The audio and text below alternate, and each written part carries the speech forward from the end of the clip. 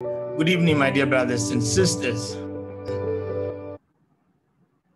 We gather today on the topic, the Church and Relics. Before we begin and delve into it, let us pray. In the name of the Father, and of the Son, and of the Holy Spirit. Amen.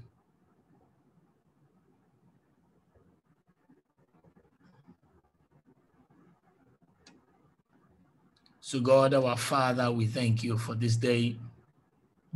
We thank you for the gift of life. And we ask you, Lord, to come to our aid, even as we explore the possibility to understand our faith and the use of relics.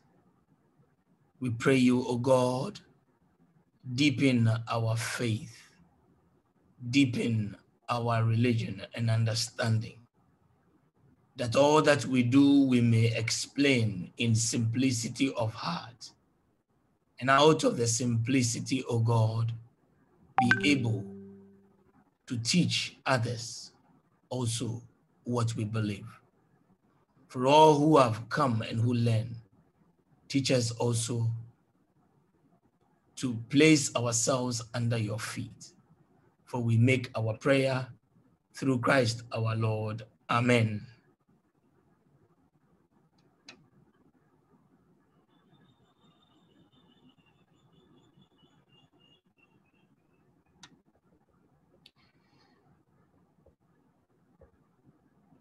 My dear friends, good evening again, and we welcome ourselves to the teachings of today, which deals with the Church and Relics. We begin straight away by looking at the use of relics. Is it weird that Catholics venerate relics? Here's why we do so. I put the question in a very negative way, as some of you may want it to be put.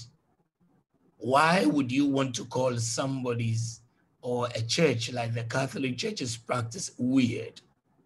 I think that if anybody would want to begin a question like that, I would want to see such a person rather as weird.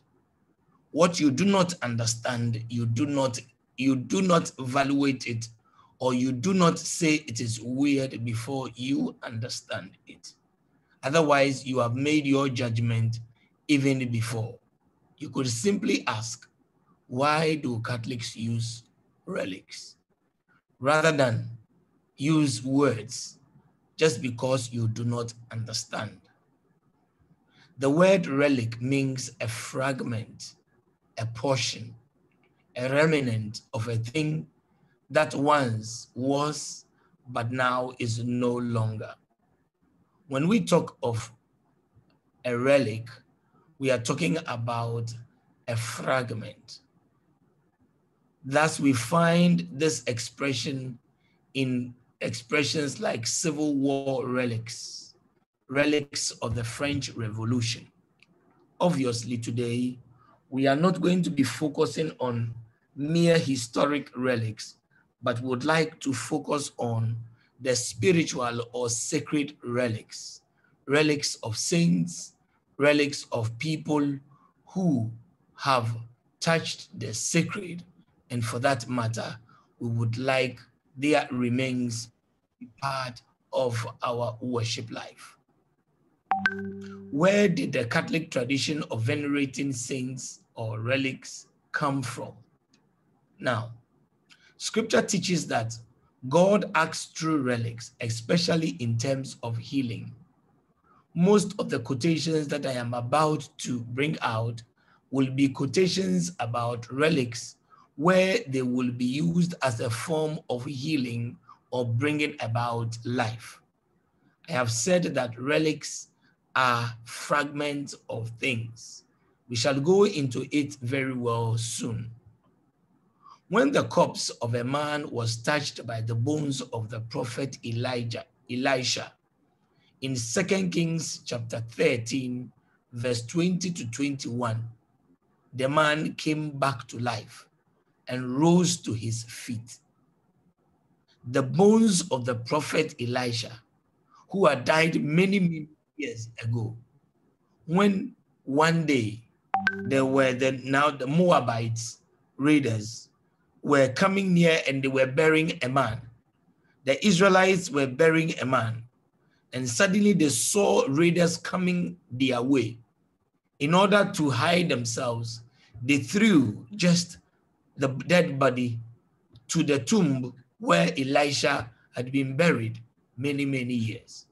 And lo and behold, the dead man came alive only because he had an encounter with the bones of Elisha. This is one of the most ancient quotations, references to the use of relics. However, would like to say that there are even more ancient ones where we are told that the people, when Moses was about to liberate the people of Israel from Egypt, before they left, we are told that in Exodus 13 that Moses took the bones of Joseph and carried it with them until they reached Shechem, where they would now bury.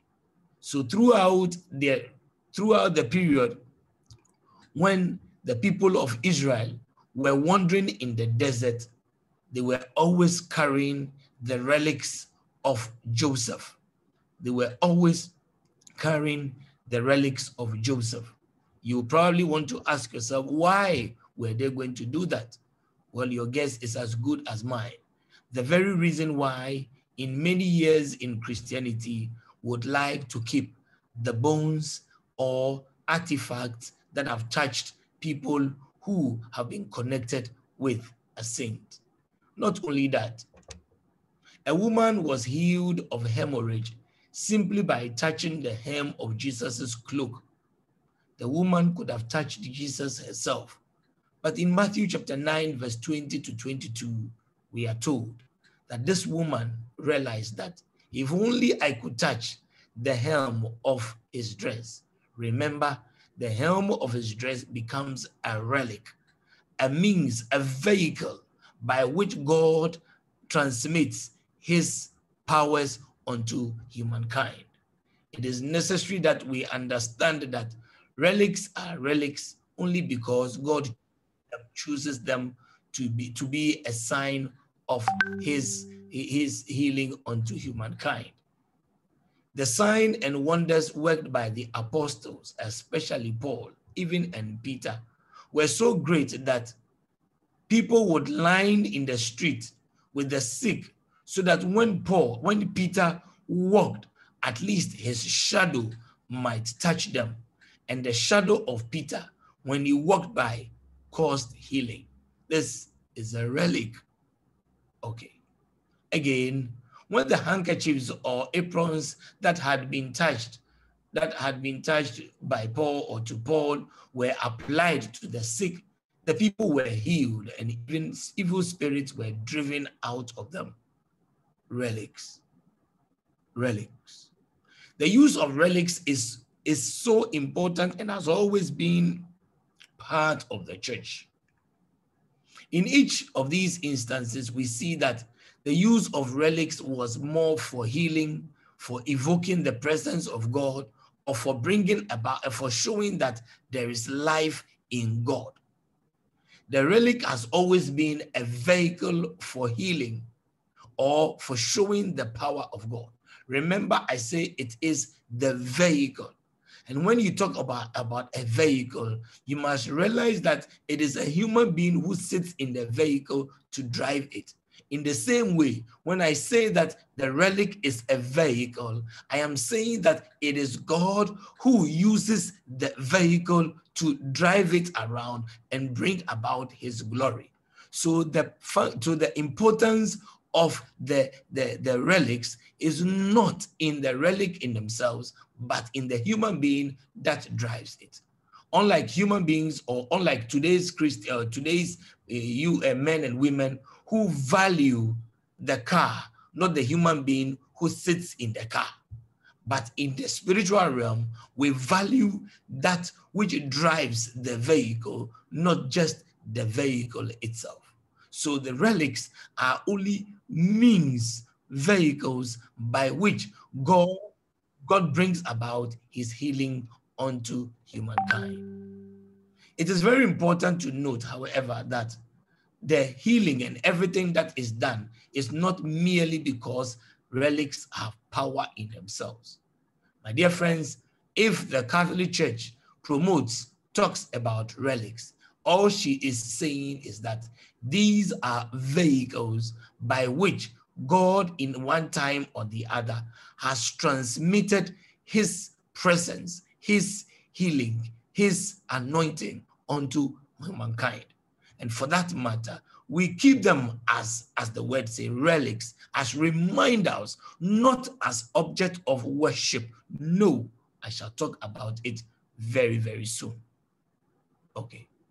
Now, any good that comes about through a relic is God's doing, so that it is necessary for each and every one of us to be looking at relics, to be asking the question on relics from the point of view of God using his vehicle. So if you would want to question the kind of vehicle that God uses, then you must be questioning God himself, not the vehicle itself. Okay. The fact that God chooses to use the relic of the saint to work healing and miracle tells us that God wants to draw attention to the saints as models and intercessors. Remember, the saints are saints not because we believe in the communion of saints. The saints are truly with us. Again, what is the spiritual significance, therefore, of relics? I have looked at the biblical origin, and I've looked at why we use. Now, what is the spiritual significance? Saint Jerome says something interesting.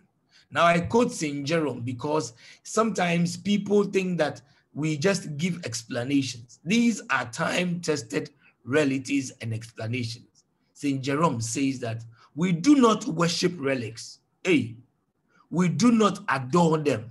My dear friends, note the words. We do not worship relics.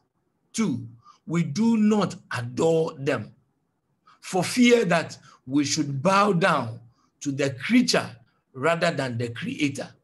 So it is highly abominable that any Christian should worship or should adore the relic. However, we venerate. The word venerate used in the Christian sense means high respect, not worship, not adoration. It is what? High respect. It is a vehicle. It is just like, the way the chief, when the chief is moving in public, they carry his stool, and the stool becomes the symbol of the chief. However, so wherever the stool is, you try to keep it, you venerate the stool. But it is the king or the chief whom all the respect belongs to. So this is the stool that the chief sits on. The same way, the relic is only for veneration. Another word for veneration is what? High respect, not worship. No, not adoration. No. But we venerate relics of the martyrs in order the better to adore him whose martyrs they are. So when we venerate the relics, we adore the God of the relics, or the God of the saints. So we adore God who has chosen this person or that person as a vehicle. We venerate relics only for the sake of worshiping God. We venerate, we respect, we decorate, we use relics only for the sake of worshiping God, so that it will help us in our worship of God. I know some people will say that, yes, Jesus is the only way, the truth, and the life. Why don't we go to him straight? I think if you have that question in your mind, you would better ask the woman who said and saw Jesus passing, but said, if only I could touch his helm. Why didn't the woman touch Jesus himself, but touch only the helm? And indeed, when he touched the helm, she was healed. What about the shadows of the apostles and the handkerchiefs? These are only vehicles, and it doesn't mean that they are the only ways by which God acts. They are also some of the ways by which God acts. God has many, many other ways by which he acts. And this is the beauty of the Catholic worship. We are not restricted. There is 1,001 ways by which we can worship God. So that if a person does not worship God, as we say, if you don't go to heaven, don't blame Jesus. For indeed, everything that is needed for a person to be saved can be found in the Catholic Church. There is everything and even the more. Once again, we have relics. We have relics. If people don't use relics, fine. There's nothing wrong with that. If you don't use, but if another person wants to use it, please, you cannot say that it is wrong. For even the scripture does not condemn that. Remember that scripture says that when a man touches dead body, the person becomes unclean. And yet, when the dead person touched the bones of Elisha, that person was healed. That person came alive, telling you that there is a difference between mere superstition and use of relics. Again, the types of relics. Are all relics the same? Some people have known that there are various and different levels of relics. We can collect relics from the body of the saint. When we collect them from the body of the saint, which parts do we use? Any part of the saint's body is sacred and can be placed in a reliquary. And a reliquary is any bottle or container that keeps the relic of a saint. Okay, that's good. Okay, now any and every bone may be used. In addition, flesh, hair, or sometimes blood are also used. All these can become relics. Sometimes everything from the tomb is used. Sometimes the tomb, when it is exhumed, is left intact. Now, remember that, I think we have to remember that we have dealt with the making of saints. And we have dealt that one of the ways before a person is made a blessed is the exhuming of the body. So the body is exhumed if it is possible. And they are experts who, knowing and studying and seeing what they see, they are able to also attest and confirm that such a person is a saint. And what they see, for some people, sometimes their bodies are left not corrupted. Sometimes their bodies are corrupted.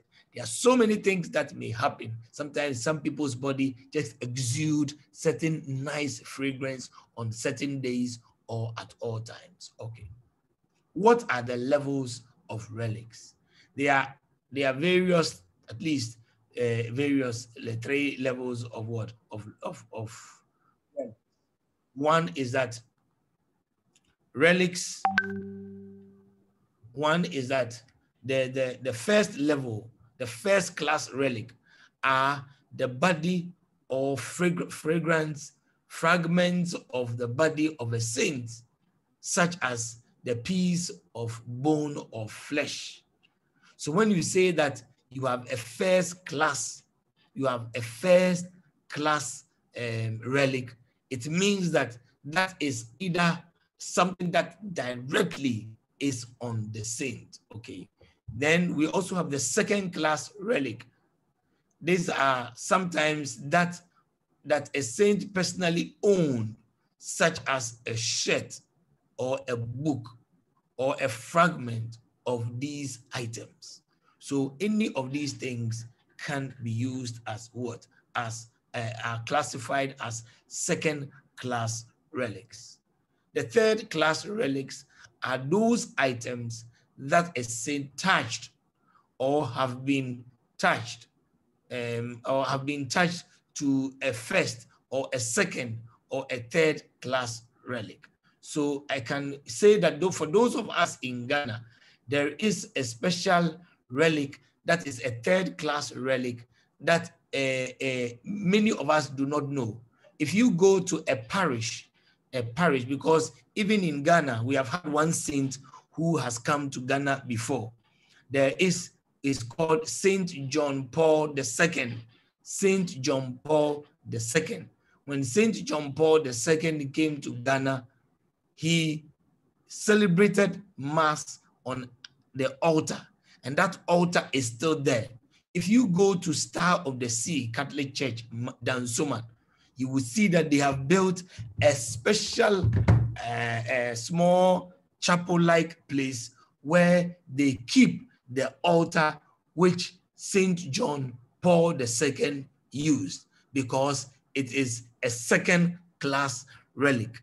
When you go there, you can travel all the way and go and look at it if you are in Ghana. If you are in Europe, that I know that there are so many places where you can find. Unfortunately, the altars of the church are not always so much open for us to be seeing what kind of relics there are in our church altars.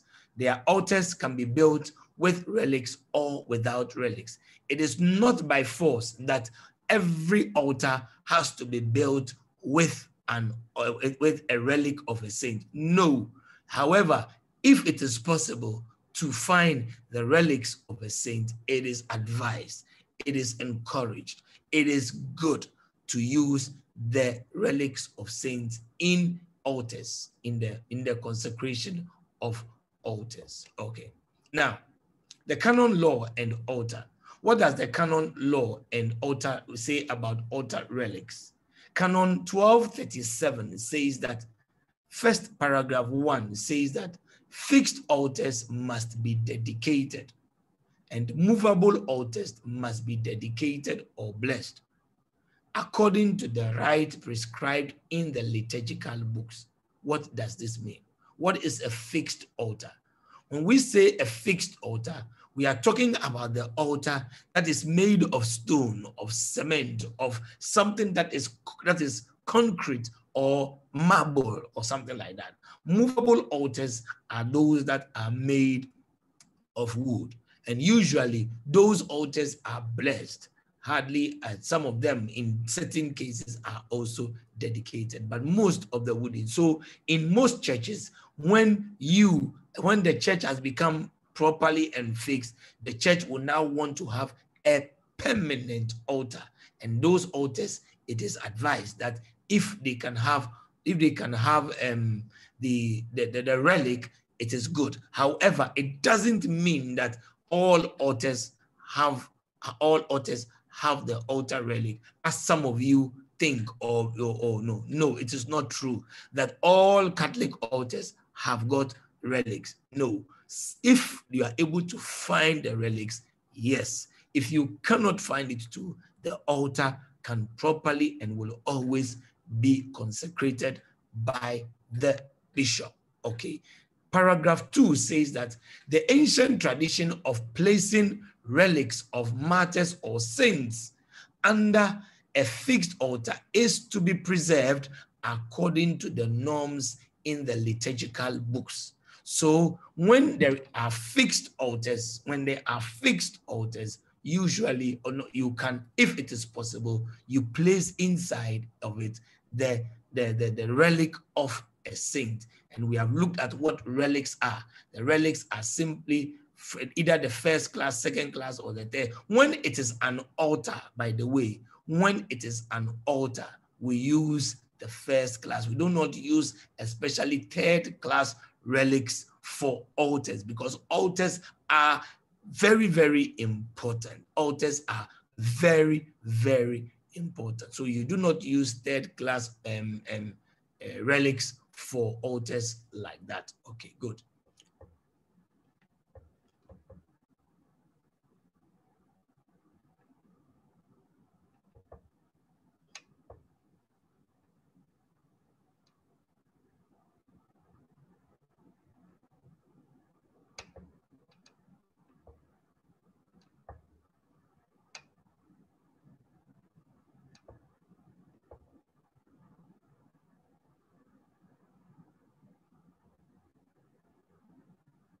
Okay, so now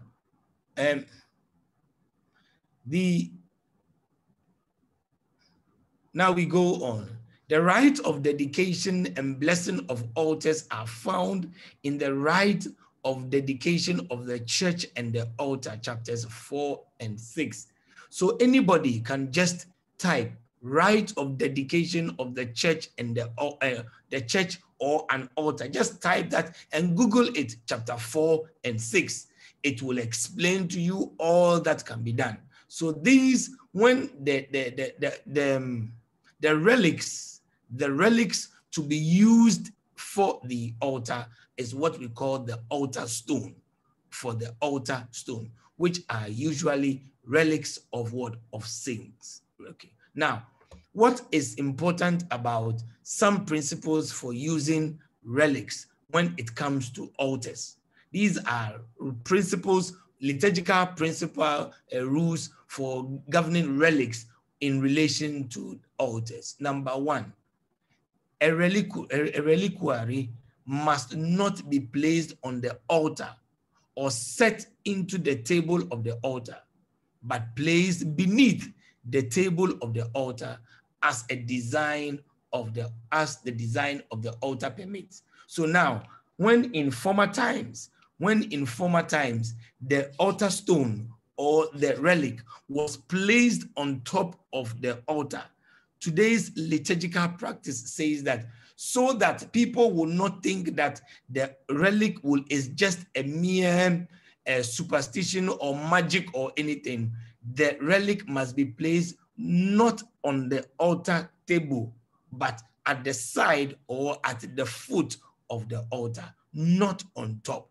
Today, most altars are now done that way, not on the top. But however, this is changing gradually. So you may find certain places where the altar is being put on top, but liturgical practice says that it is put at the foot or anywhere below the table, anywhere below the table. Now, next one is the relics should be of a size sufficient for them to be recognizable as parts of human bodies. Very small relics may not be used when it is for liturgical purposes. When it is for liturgical purposes, you don't use that. When we say liturgical purposes, where it is for public viewing and things like that, you do not use a very tiny relic like that. That is not to be used and it is not encouraged. Okay. Again, the relic must be authentic. Relics of doubtful authenticity may not be used. So the relics must be authentic. Nobody is to just come up and say, this is a relic. And then, for example, the relic, the third class relic at Star of the Sea is authenticated. It has been authenticated as a relic. It's not anybody who is saying so. This is the altar that was used by John Paul II when he visited Ghana. It is that which is used by him. Okay. When any relic are exposed for veneration, they should not be placed on the altar, on the table of the altar.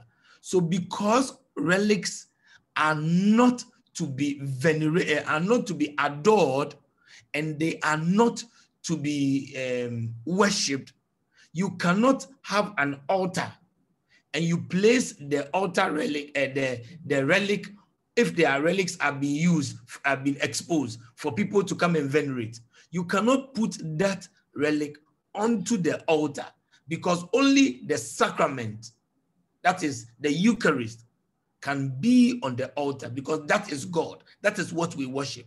But altar stones and altar stones and relics are primarily for veneration. They are like, it is like putting the statue of Mary on the altar. No, no, no, because the statue of Mary, or putting any statue at all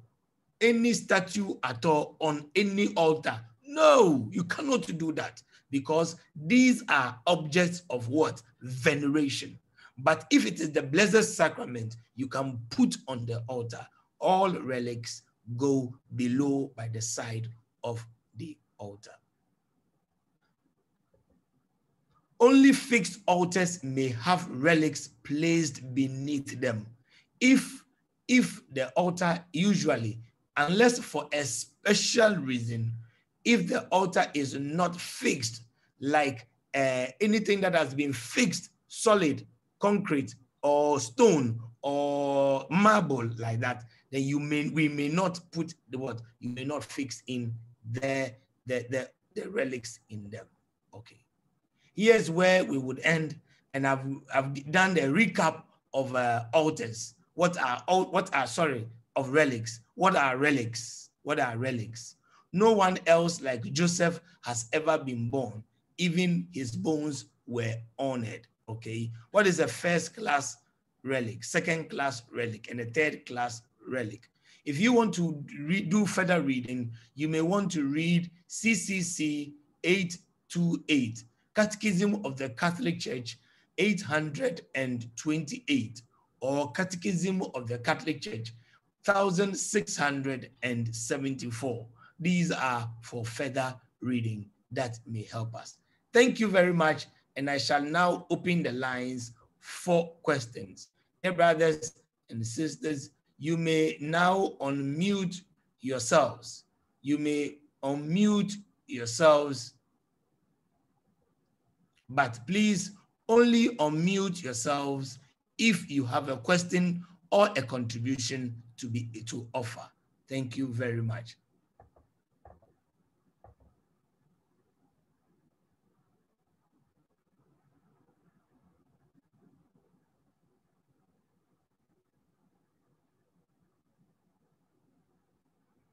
Okay, so now we have the opportunity to ask our questions. You may send it by the chat, you may raise your hand, or you just unmute yourself and I will call you. You have the opportunity to unmute yourself and ask your question. Otherwise, send it by the chat. Otherwise, too, you can just raise your hand by the button that is below and you will be called for your questions. Thank you.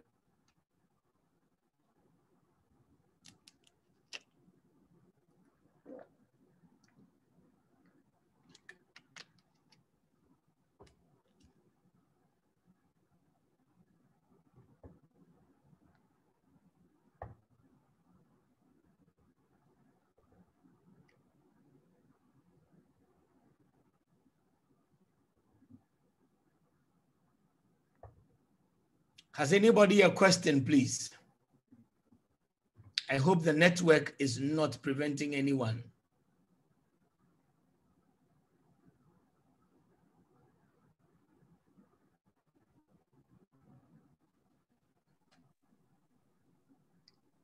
Trasila.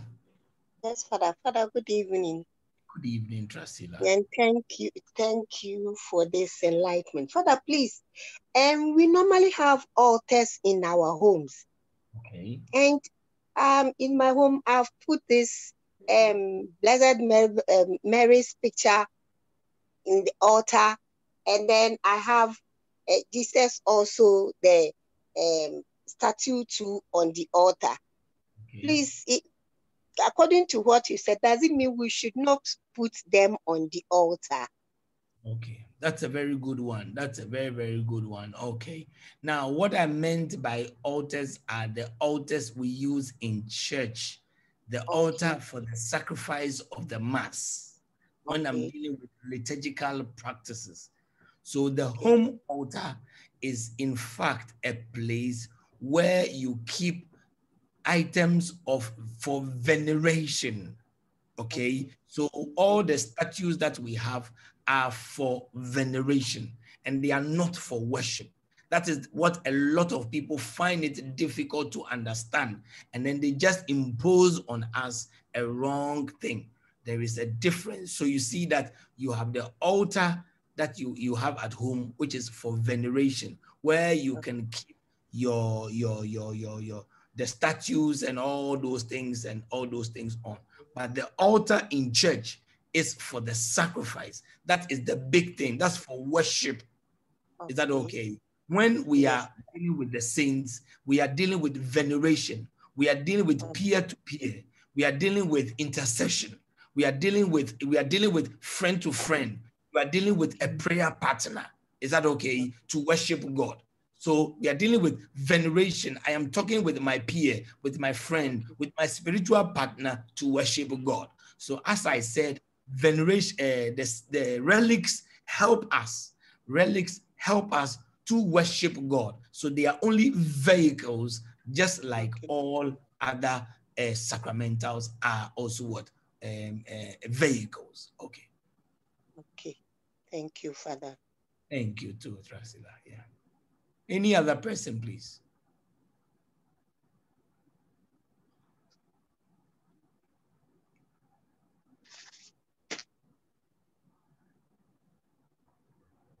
Dear friends, you may always use the chat button to send in your questions. And you may also want to unmute yourselves, and you would only unmute yourself if you have a question or a contribution to help the many listeners who are online. We are at your service, waiting for your question contribution. Please come up. We have a Y6 2008. Yes, Father, thank you. Yes. Yes. Please, my question is about Saint Gennaro at Naples. Every year they celebrate. They have I don't know if I can say something like glass, which blood is inside. Please, can you explain something about that? Say it again. Saint Gennaro at Naples, here Yes. in Italy. Yes. Every year they celebrate. Okay. I don't know if it's Saint Januarius, his blood every year during his feast day, weeks, days before and days after, there is always the blood that exudes a certain fragrance, which has been tested and proven part of what has made him a saint or made him a saint. Okay, when we say made him a saint, helped in the declaration of him a saint. If I say it, that is what made him a saint, you know that is wrong. That is not correct. Because he was a saint even before he died. But we only got to understand his saint, that he was really a saint, when these miracles were wrought in his name. So every year during his feast day, there is what? His blood his blood what? Oozes, or it gives what? A very good and a fragrant smell. Okay, are we good? And that happens in Naples, in Italy, yes. That's what the Italians call Napoli. Okay. Okay, thank you so much. Thank you.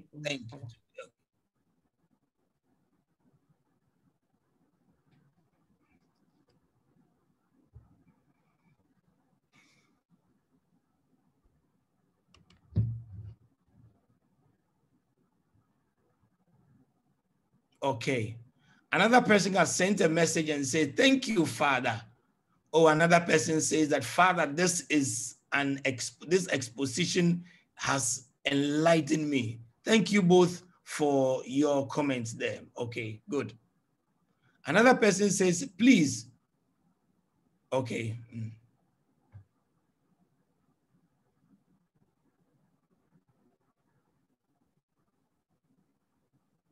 Okay. Yes, there is another one says that, Father, thank you for the teaching. We had bad internet. Oh, sorry, you had bad internet. Okay. But if you have a question, you can you can always share. Okay.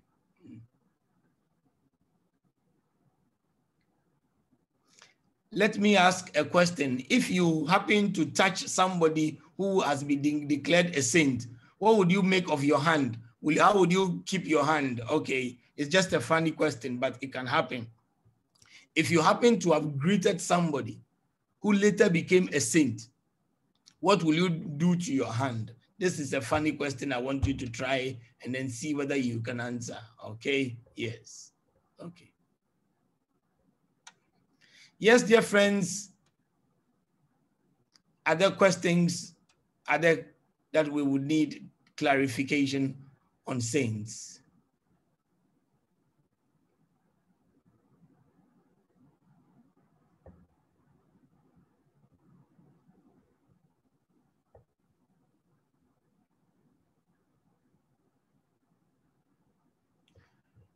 I believe this is where time would allow us and the questions for the day.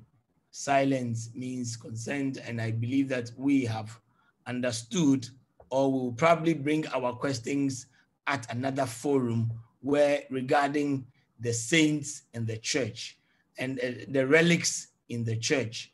The relics are only vehicles by which God, one of the vehicles by which God manifests his presence, his healing, and life.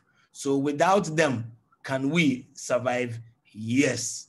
Yes, we can. You can have altars without relics. Not all altars have relics, and they are full altar. Please, the altar is an altar without a relic. The relic is only as a sign of communion with the other person. Okay. Okay.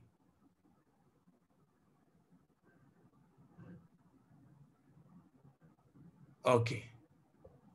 Somebody is trying to answer and says that if I touch somebody who becomes a saint, if I touch somebody who becomes a saint, does it mean my hand becomes a third class saint?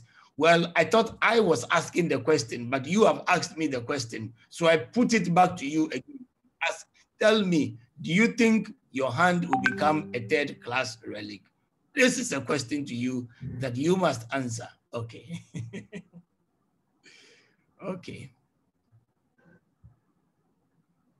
Thanks, Father, for this important teaching on relics.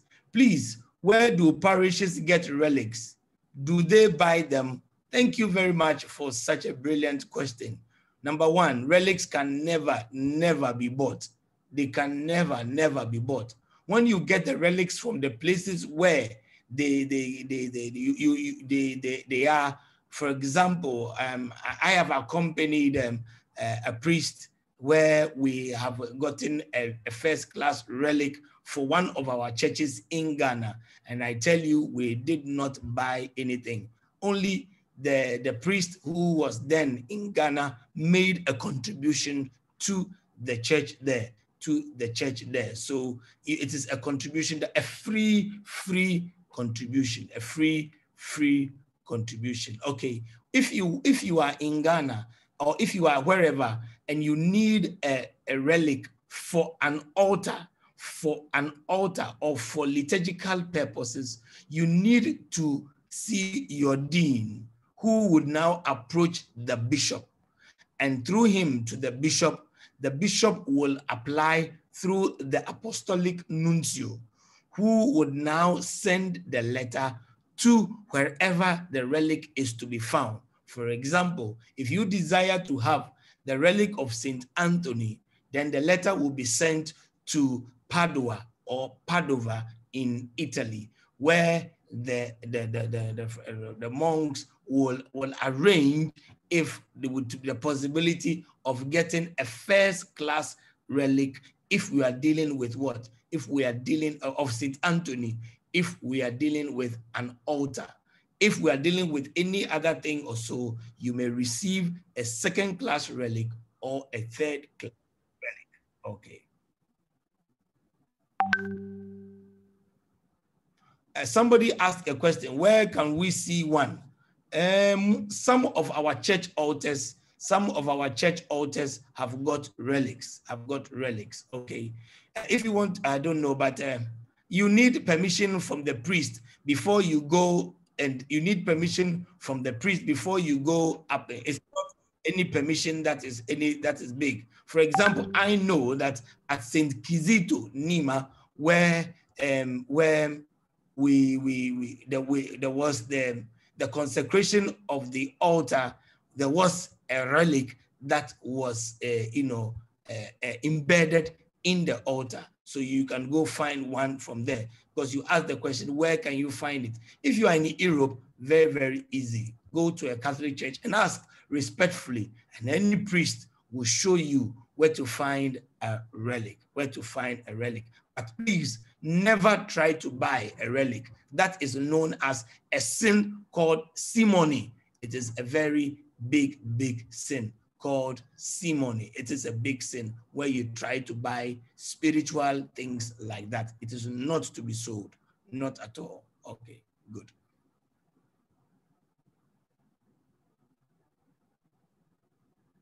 Okay, so this is where we'll come to for today. And I thank you all for making time. And I'm sure very soon you open your eyes and find out from your priest if the altar in your church has got a relic, and whose relic is in that altar. How does it affect, or how does it relate to your church? These are questions that as Catholics, you must ask yourself and be convinced that using of relics is nothing magical. It is nothing superstitious. However, it is just looking and using the vehicles that God uses to heal and manifest his presence. Amen.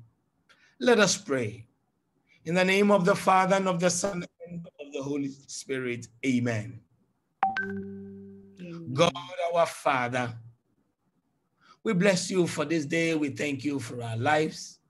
And we ask you, Lord, to teach us day by day that we may live the life of holiness, that one day we may be with you in paradise. Grant unto us, O God, those who seek you in a very special way, those who seek the fruit of the womb, those whom you have made recently mothers, those whom you have given the gift of birth, those who seek to know you, to love you and serve you, all those who lie on their sick bed, those who have asked for special favors, those that we have ministered in this year and the month of missions. Lord, for all these, we place them at your altar. For you are God and you are good, who lives and reigns forever and ever. Amen. Amen. The Lord be with you. And with your spirit. And may Almighty God bless and keep you all, the Father, the Son, and the Holy Spirit. Amen. Let us remain of Christ. Thanks be to God. Thank you for making time again. Amen. Thank you, Father. Amen.